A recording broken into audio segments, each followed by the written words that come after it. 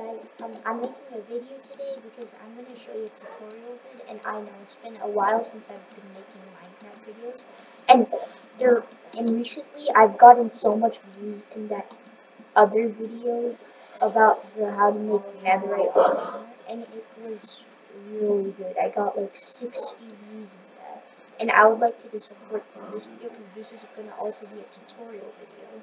And if you're wondering why I'm having these ingredients, it's because like I'm going to show you how to make an infinite cobble, like an infinite water and lava source system. And I put it over there, and I made a giant railway system just as a cool thing. And I'm going to be showing you how to make like an infinite water and lava source. So you'll need 8 cauldrons, 8 pointed dripstone, and deep slate is the block I would recommend.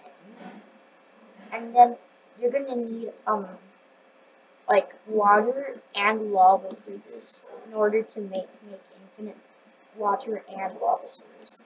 But it will take time for you to get infinite lava source and water. But I'm gonna show you in a place like this. Like I'm gonna show an idea of it to you. Like over here, this is how it would look. But if you're wondering how to build it, I can show that to you right now. So first, if I find empty land, like for example, if I like put all of this like over here, and I'm using like Badline Fine. It's the best client I would recommend for while playing Minecraft because you can have Optifine and also other things you can see. Like on the right side of the screen. You can also see the time if you're having full screen. And also, if I look at this grass block, you can see information. And I also have a mini map. And you can also see, like, I'm holding seeds on the left part of the screen and stuff. But we don't need wheat seeds for this process. So, yeah. Okay, so first, we're gonna need, like, 1, 2, 3, 4 for the first layer, and then you can have like at least 3 block spaces, like this much space, and then you can do another one over here. And then I recommend towering up a bit, and then putting in. Actually, wait. So I would do like this.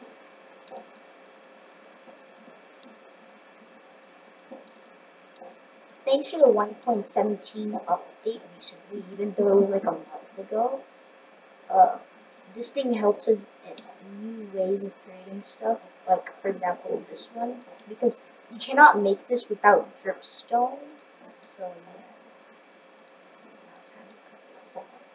So now you're gonna have to place your 4 pointed dripstones like this. And then see, your water's already starting to come, even though there is no water. But this one's gonna be a water one. Now this place is full, this is all you need, because the dripstones will already get to work, and then it will start filling up the cauldrons. And then with your buckets that you have here, you can fill them up, and you can have infinite like water sources if you're at a land that has mostly no water at all. And then we're going to have to do the same thing for this part as well. We're going to have to do it like this.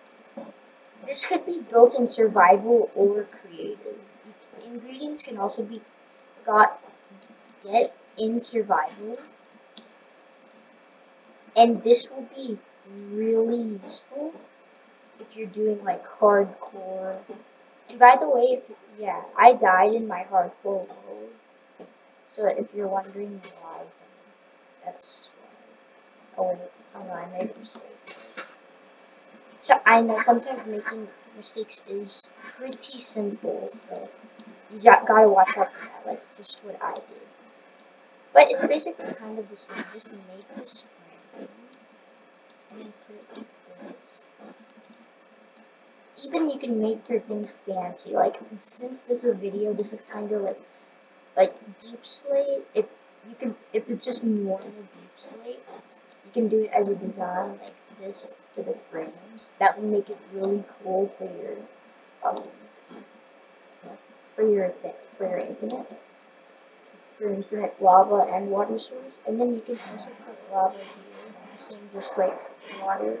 And now since these two are full, um, they'll start putting water like lava in the cauldrons. And if you're wondering after um you um have this, and then if you don't know where to keep it because of the amount of buckets you have, you can make your own pool like this. Like this was natural spawn, but I made like in my old one I made another one like over here, like over here. Like this one is for water, and I have been making some stuff here. For example, like this thing, which is really useful.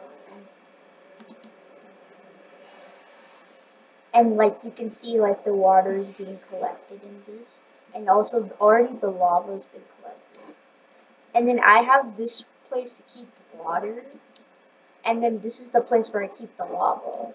So you can create pools of like that.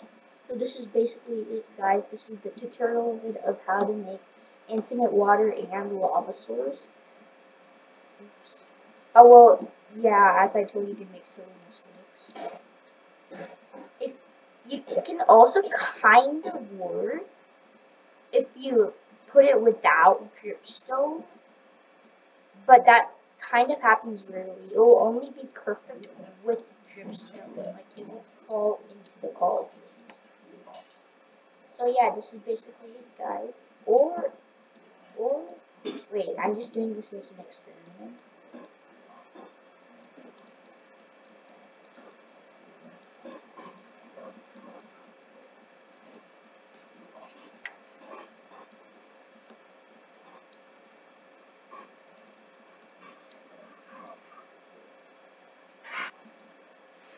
This could be a water thing.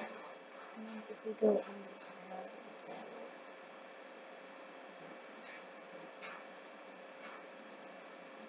yeah, it's already starting to form the bigness of that. I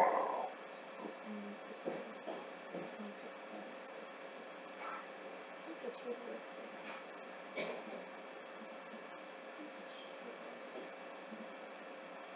Oh, I'm just doing this for fun. Yeah, that should do it. And then, yeah, you can have an underground one, like, right in the center. Well, this is basically it, guys. Thank you so much for watching. Please subscribe, like, oh, and look, already the lava's been filled in this one. And the water is still kind of in progress. So, the water takes a bit of the time. I'm just saying this before we end the video. And the lava is kind of quick. So I hope you really enjoyed this and this could help you out. So thank you so much for watching. Please subscribe and comment down below. And yeah, I'll see you guys on the next one.